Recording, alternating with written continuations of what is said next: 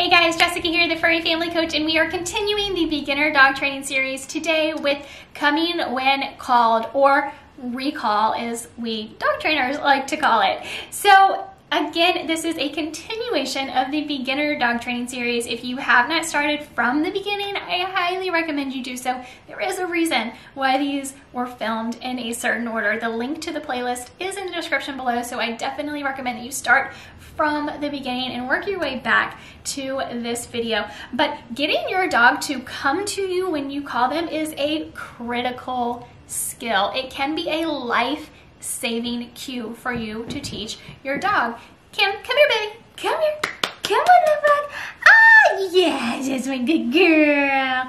There's my good girl. I love you. Oh, I love you. And thank you for coming to me when I called you. Mwah. All right, so that was very good timing, huh?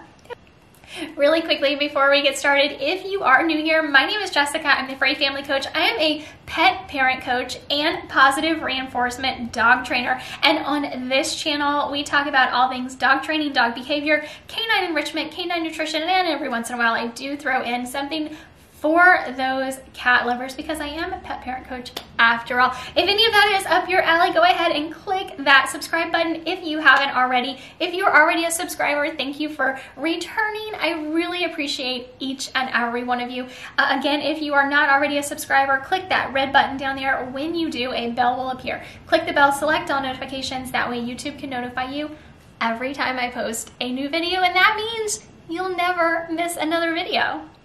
So getting your dog to come when you call them, or recall, and I will probably say recall a lot through the video, so that is what I mean when I say recall. It is getting your dog to come to you when you call them. Again, this is a critical skill for your dog to have, and I actually have an entire course dedicated to teaching your dog to come when called. I will put a link to that course in the description below, because while I can give you a lot of information in this YouTube video, there are so many intricacies to it that I really highly recommend that you check out the recall course. It is included in my complete online dog training course if you choose to go that route for the monthly option for being a member of the Furry Family Coach, or you can just buy the standalone course. And the reason why I created this as a standalone course, and it is very inexpensive, guys, I cannot even believe how inexpensive this particular course is. I think I'm a little bit out of my mind, but it's such a critical skill, and I taught it in a way that no matter what level you're at, whether you are just starting out with your dog, whether you've had your dog for 6 years, whether you fancy yourself good at training dogs to begin with, whether you are a complete beginner, you can start with this one standalone course and accomplish your goal of getting your dog to come when called, no matter where you are. So I definitely highly recommend that you do check out that course. But in this video, I am going to give you a pretty good overview of what it is going to take, what to do to teach your dog to come when called, or recall, as I like to call it. So there are two keys to getting your dog to come to you when you call them. The first is going to be using a long line in training, and I'll get to that in just a moment. If you don't know what a long line is, hang in there with me. The second key, and this is the big one, right? The other one really is just a tool that you definitely need to use, but the big part of this picture is that you have to become the most interesting thing in your dog's environment. So there is some groundwork in getting your dog to learn to come to you when you call them, and we will always start, no matter what we're doing, we're going to start training inside of your home, because this is the most comfortable place for both you and your dog. That's the key here. Your dog is going to be the most comfortable place for them to begin to learn something. adding in too many distractions, too many, oh, but this, oh, but that going on is not really conducive to a learning environment for children, for dogs, for cats, for you, right? If your mind is preoccupied and going in a ton of different places, especially when it's just things in your environment that you can control and you can remove from the environment so that you can focus, that's what we want to do. So starting in your home and laying the groundwork is going to be one of the best things you can do for anything that you train with your dog, but especially in coming when called, because this is not a very natural thing for your dog to do. And what we're going to do is use high value rewards, and this can be different for different dogs. For many dogs, this is going to be high value treats. Maybe it's going to be just maybe boiled chicken, maybe some deli meat, whatever your dog really loves. This is what we're going to use. And this is something that you may normally reserve for these hurdles that you're trying to get over with your dog. You're training with your dog and you're training and you keep plateauing. You can't get up. You can't get up and over a certain hurdle. So you pull out the big guns, right? You pull out those extra special treats or that extra special reward that is going to help your dog get over that hurdle. We definitely want to have these on hand, especially as we later on move outside with training your dog to come to you when you call them. So ultimately, what we're going to do is call your dog, call their name, and as soon as they look at you, as they start coming towards you, you're going to reward, you're going to praise, and over time your dog is going to come further and further and closer to you, and we want to continue to reward.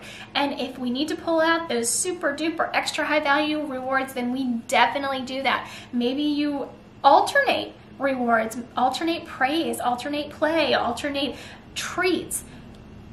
Anything your dog will allow you to reward with, anything your dog is going to say, yes, I love that reward, let's keep doing this, use it and alternate them. And in doing this, you are becoming high value in their environment. You are becoming the most interesting thing in their environment. So what we're going to do after we start working around our home with our dogs to pay attention to us, to come to us when we call them, we're going to start working our way outside. And this is where the long line comes in. So when we move from inside to outside, this is where the long line is going to come into play. And I've talked previously in the beginner dog training series about managing your dog's environment, especially when I was talking about that puppy phase and doing all the potty training and stuff that you have to go through with a puppy. We talked about managing the environment. So when you go outside, it is much more difficult to manage the environment. So what we do in this instance is use a long line, and I will put a link in the description below to one on Amazon. They are incredibly inexpensive and worth their weight in gold, because all it is a leash, but it's an extended leash. You can get them in 30 feet, in 50 feet. And what we are doing is ensuring that our dog cannot get too far away from us, but allowing them the freedom to get far enough away from us. And you can, of course, control how much of the long line that you give out at any one time. And we want to start in smaller increments and work our way up to letting our dog get further and further away from us. But this is how we are going to manage how far away they can actually get from us while having that security of still keeping them on lead, on leash, so that they can't completely get away from us, and continue to work, calling their name, having them come to you, giving them a little bit more distance, calling their name, having them come to you, rewarding as soon as they look at you, as soon as they start coming towards you. Start rewarding again, and eventually you'll be able to get to the point where you're just rewarding when they actually come all the way over to you. And then you can start, of course, over time, you can start alternating rewards and varying how often you're rewarding. And let me tell you this, I know I have said this before in this series, and I've probably said it many other times, but praise is free, so hand it out freely. We can praise our dogs as much as necessary, as much as we want to. It is free. Why not give it out, right? So use praise a lot, especially in training, especially when you find your dog, like you're just going about your daily routine and your dog is doing something you're happy about. Maybe they, you've got stuff going on and you're going from room to room and they are just calmly lying there in their bed. They're not following you around and not getting under your feet, and you're happy about that. Reward it, right? And I know that's getting a little off topic, but I really want to emphasize how far praise and rewards really do go with your dog, and you really can't give them out too much. Give them out freely, because what is it going to hurt, right? It is only going to make the situation better for you and your dog. So go ahead and praise and reward your dog. And it doesn't always have to be with a food reward. You can use your hand to pet them. You can vocalize, you can verbalize what, that you're proud, that you're happy. Let your dog know that. Smile. Your dog can see that. So that's really the basis for getting your dog to learn to come to you when called. And like I said, it's a lot to go into in this one YouTube video, which is why I have linked in the description below the link to my recall course. All right, guys, we are definitely progressing. We are going to be nearing the end of the beginner dog training series here very soon. And I would really love to know what drew you to the beginner dog training series. Let me know about you. Let me know about your dog. Did you just adopt a dog? Or maybe you've had your dog for a while and you've realized that you really need to buckle down and start training with your dog. Let me know in the comments below. Let me know what kind of dog you have, their name. I'd love to hear all about you and your dog. And a really great way to do that is by joining the group. There is a link in the description below. Join the group, join the family. There are thousands of other pet parents in this group. We are all waiting for you to join so that we can welcome you to the family. You and your dog share the wins. Let me know what you're working on. Let me know what you need help with. That's what the group is there for. Thank you so much for being here with me today. I really appreciate each and every one of you. And if you haven't already, make sure you hit that red subscribe button. When you do, a bell will appear. Click the bell, select all notifications. That way YouTube can notify you every time I post a new video. I cannot wait to see you in our next video.